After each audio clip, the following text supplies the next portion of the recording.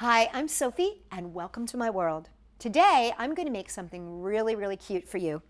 It's a little bag made out of duct tape. Now, I know what you're thinking. Sophie, you make a lot of bags out of duct tape. But guess what? This one has a secret. It's got an interior made out of ready for this? Tarp. That's right. This has a base that is made out of a tarp. What does that mean? Well, it means that you can stretch that duct tape much farther. You're going to be able to make many more products out of one roll of duct tape than you would if you didn't use this tarp. Now I know if you're one of those people that only wants to use duct tape, you're a purist, I get it, I understand it. But let's face it, duct tape is expensive, and I want to give you the opportunity to make more with your duct tape than just one roll's worth of things. And that's why I'm going to teach you how to use a tarp to make a purse. Check it out. Oh, one other thing that I really love about using tarps. See, they have these little built-in grommets that you can turn into the little handles. Aren't those cute? So let me show you how to make a duct tape purse with a tarp inside. So for this project, we're going to need a couple things. We're going to need some tarp, and we've cut the tarp to 18 inches long by 7 inches wide. You're going to need a ruler. You're going to need some duct tape, a pair of scissors, a hole puncher, and some key rings. Now, if you don't have key rings, you can also use paper clips, or you could use pipe cleaners. And for this project, I'm going to be using magnets as my closure, but you can also use Velcro, or you can make a slip strap, as we've done in other projects. The first step, I'm going to cover my tarp with duct tape. Now, you may decide that you'd like to have the blue side on the pretty side on the inside of your purse, and so for that you would cover the back side of your tarp. I'm just going to measure and cover the entire back.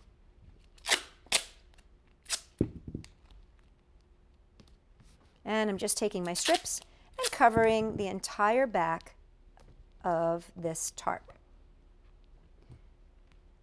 I'm going to jump ahead here.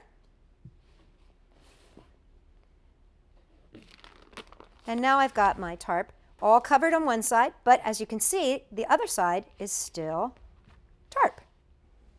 So I've saved myself a lot of duct tape already. I'm going to trim so that it's nice and neat and that there are no sticky edges.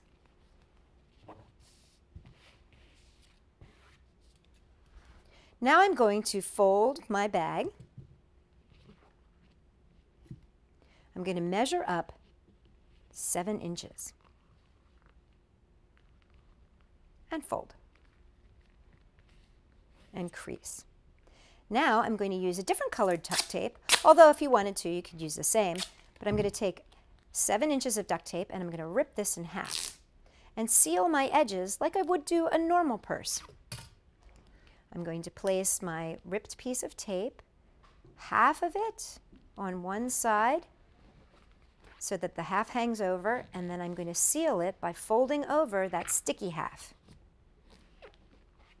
I'm going to repeat the process on the opposite side. One half over so that the sticky side folds over and seals both sides. Now I've got myself a nice little pouch.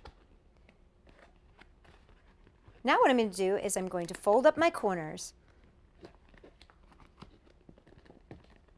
I'm going to fold the corner up, and I'm going to secure with tape. I'm just going to use a nice little piece of tape right there in the corner to hold it in place. So now I've got both my corners done, and I'm going to reinforce the inside by ripping that tape in half, just like I did for the outside.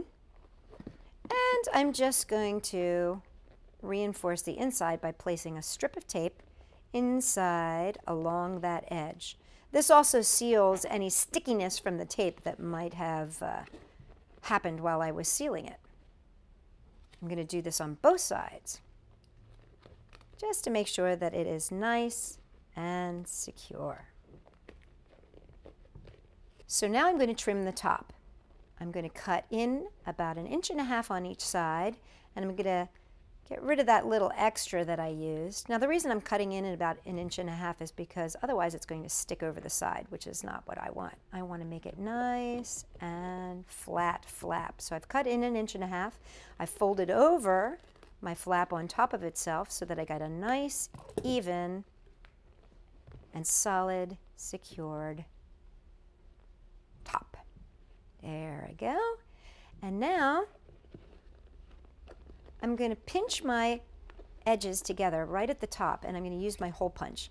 Now you're going to need a really good hole punch because you're going to want to make sure that it can go through 2 layers at a time here. There's 1 layer and the second layer. And I'm going to do this on the other side as well. So I pinch in that central part, fold it over so that they meet. At that pinch, I'm going to make a hole and a second hole. This is going to allow me perfect access for my key ring. So I'm going to open up this key ring and I'm going to slide it through. Now you can also, like I said before, you can also use a paper clip, which is much easier to use in this case because it opens up. Key rings, you kind of have to futz with them to get them open there a little bit. Sometimes they can hurt your nails a little bit when you're doing it as well.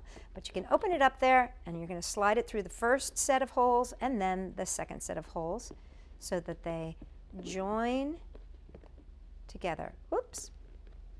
Let me try that one more time there. I must have missed.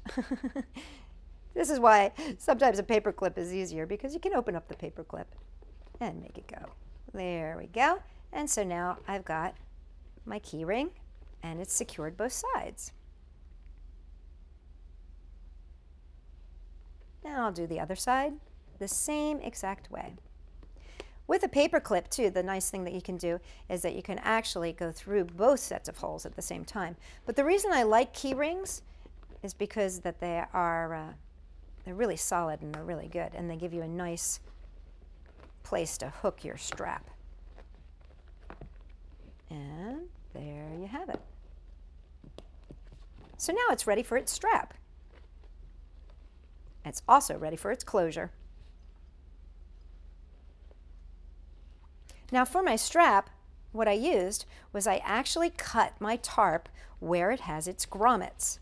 And these grommets are going to be great because they are going to be perfect for attaching to my key rings. So I'm going to trim right around the grommet on either side. And then I'm going to attach. Now I can also embellish this as much as I like. And here you can see I've added a little bit of those cute little penguins and some of the yellow to pick it all up. And now I'm just going to slip these right on to the key ring. And this is why the key rings are so nice and a little bit better than those paper clips, because they actually slide in there and really secure in because they ring around. There we go. I'm going to slide it around, slide it around, slide it around, and it's in. And now I've got a fabulous strap attached. And now all I need to do is my closure. Now for my closure, I'm going to be using 2 magnets. First thing I'm going to do is attach 1 magnet to my tape and place the tape down and secure by sealing it with my fingers. Now this is my favorite part. I'm going to take a piece of tape and place the tape on top of the other piece of tape, sticky side up. Now I'm just going to drop the magnet, and that's going to secure it and make sure that it's going in the right direction, because magnets are polarized, which means that they either push each other away or they attract each other, and you want to make sure that you get them going in the right direction. Now I've folded it over and secured that tape in place, and there you have it. An adorable duct tape purse using half the amount of duct tape that you would normally. Now I want to share with you some of the duct tape purses that actually my sister Frida made, because she went to town with this idea of using the tarp as the base. So just so you can see that you can have just as much fun with less duct tape. Check this out. So this is a big bag. It's got a ribbon handle, and I love this. Look, there's an inside pocket, and this again has a tarp on the inside. So that's one. That's a nice big one. We have the famous watermelon purse, which has not done any worse the wear for using tarp on the inside. You can see that was a really special tarp that had polka dots on it. This one, I love this one because it's got this big strap, and we've used the grommets here to put it together to make that strap. So this is a nice sturdy bag. And then I love these because they're so tiny. Aren't these cute? They have a little pocket in the front, a little handle.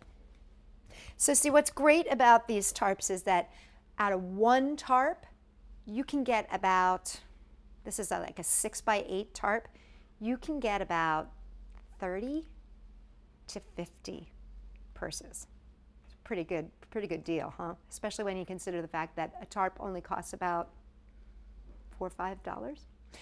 And duct tape, it's about $5 a roll, at least where we live. So this is definitely going to be one of those things that will help you stretch that duct tape. For more ideas on how to stretch that duct tape, check us out at Sophie-World.com.